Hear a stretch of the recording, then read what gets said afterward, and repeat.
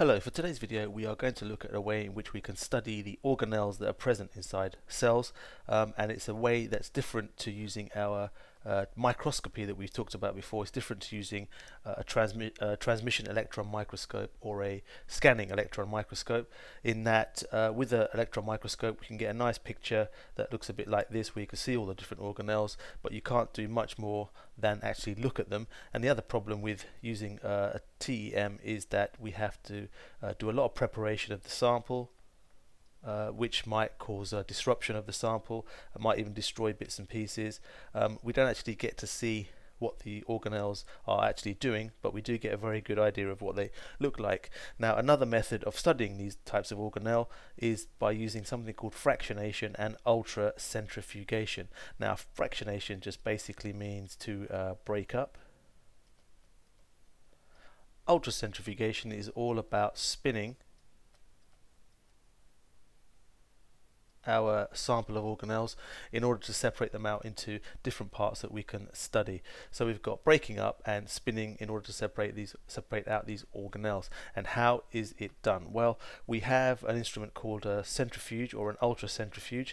It actually looks a bit like this. This is a desktop one that you could just find in a lab, fits on top of a desk, and we would use it to spin our samples. Diagrammatically you may see it drawn very simply like this, and the way it actually works is we have our test tubes full of our cell parts, and we can stick the test tube into here. We need one in each side just to balance out the weight, and this is spun very fast to separate out the different parts. But we can't just chuck in some tissue and start spinning it. That's not going to work.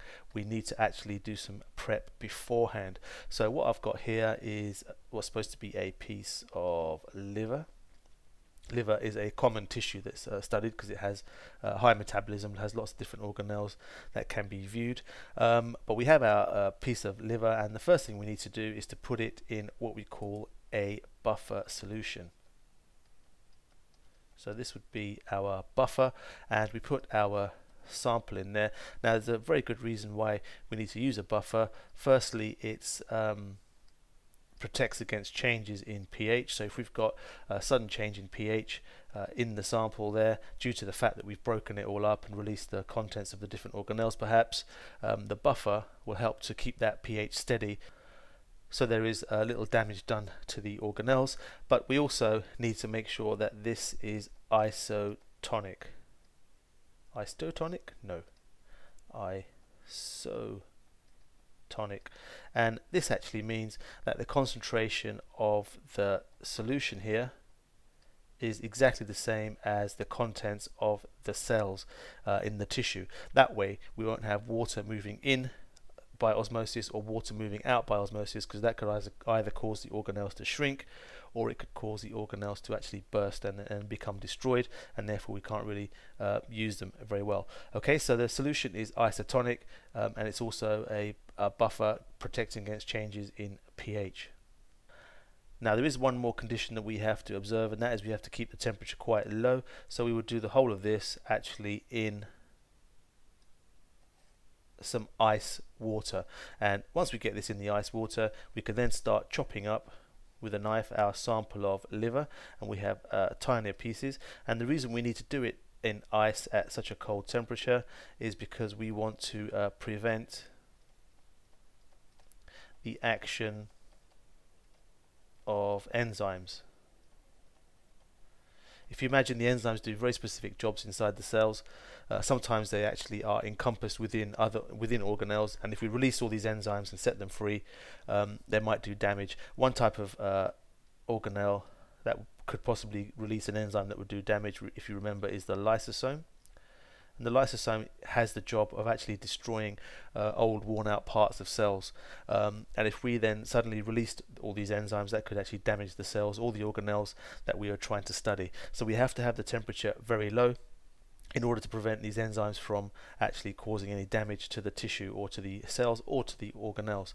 Okay, so once we have chopped it up inside our cold buffer solution, we then have to what we call homogenize it, and this is to do with our fractionation. Sometimes we call it fractionating, sometimes we call it homogenizing, but this is basically done through the use of just a maybe ordinary blender, or just a pestle and mortar type of apparatus, where we grind up the tissue even further. And what we end up with then is what we call a homogenate.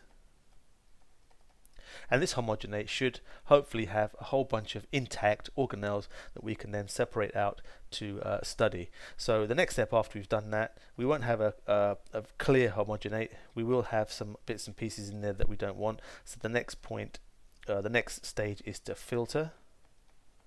And the reason why we filter is to actually remove any cell debris, any bits and pieces in there that are going to interfere with our separation process, or things that won't be very useful to us. So we filter out to remove any debris or any parts that we don't want, and then we can start the process of centrifugation. And this is what we were talking about using our machine that we just talked about a minute ago. Okay, so how does this actually work? Well, what we do is we can spin our homogenate in our centrifuge, and we start off by spinning at a very low speed. And by a low speed, we measure it in this unit called G's, and G actually stands for gravitational force. So 1 G is the normal gravitational force that you feel on planet Earth. You are now being pulled towards the ground with a force of 1 G.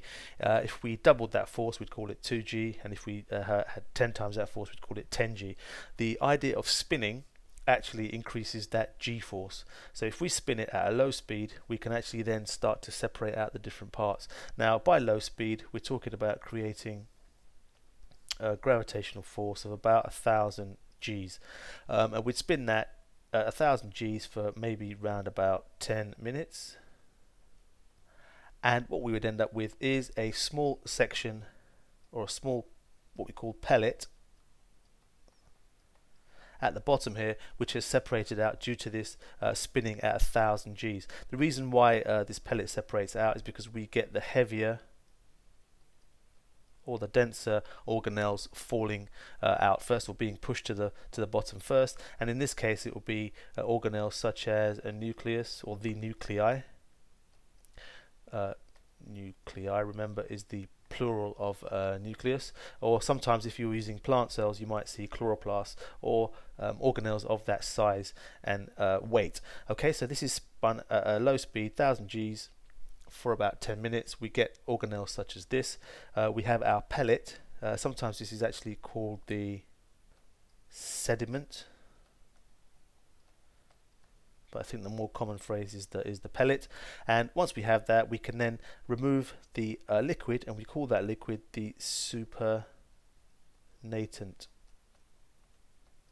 So the liquid is the supernatant, and we have the sediment or the pellet at the bottom. And we could take that supernatant and put it into another test tube and spin it at slightly higher speeds, and creating G forces of around about 3 to maybe 4,000 Gs, again for around about 10 minutes, and we get the next level of organelle separated out. And this is usually the mitochondria. Remember, chondria is plural, chondrion is singular, but we get organelles of the size and nature of the mitochondria, and that's when you spin for another 10 minutes at 3 or 4,000 Gs. Again, we have the supernatant and the pellet at the bottom, right there. And then what we can do is then go on to spin at higher speeds, and by higher speeds we create a G force of up to maybe even 100,000 Gs, and this is then done for a much longer period of time. This is done for nearer 60 minutes, so for just about an hour, and then we get the tiniest organelles that are separated out, or the least dense or the least heavy ones separated out in that final spinning. And these are the kinds of things, or these are the kind of organelles that we get. Ribosomes, remember, these are the smaller of the organelles that are present in the cell, but we would need to spin at quite a high speed for quite a long time in order to get these separated out.